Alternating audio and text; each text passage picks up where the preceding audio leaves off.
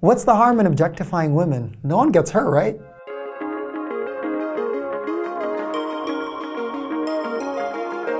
Let's make something real clear. There's a difference between objectifying someone and seeing someone for their beauty and appreciating that. So I was a junior in college sitting in mass one day, and this girl went up to go do the reading. I'd never seen her before, never met her. And I remember seeing her walk up to give the reading, and my first thought was literally, whoa. That's the most beautiful woman I've ever seen. The next thought that followed was one that was so clear, one simple question, 3 words. Who is she?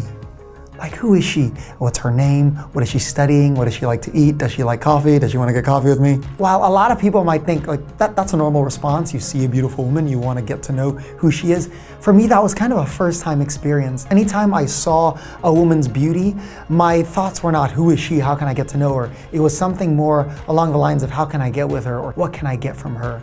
And I thought this was a completely normal response. For us as men, this is not what we're called to. It hurts our ability to love. It hurts our ability to be strong for people, to honor and respect the women around us. As a saint once said, the only proper response to the human person is one of love. Women, men, human beings, we are not objects. We're not objects that are meant to be used. When we're captivated by beauty, something very good and very right is happening. The women around us are not meant to be 1,000 temptations to hell, but their beauty is actually meant to be 1,000 invitations to heaven. So what is objectification?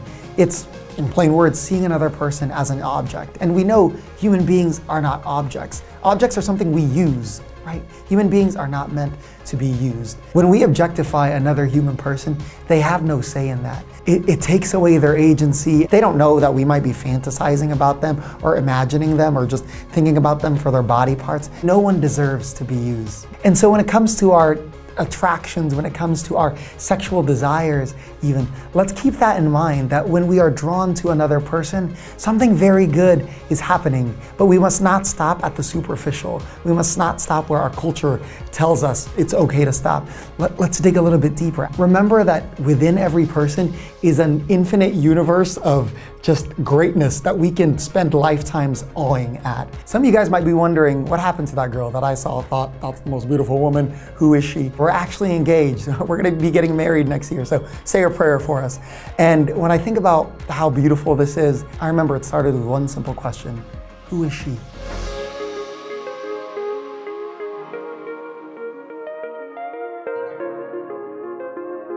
Hey guys, thanks so much for watching. Click here to subscribe and here to check out more videos.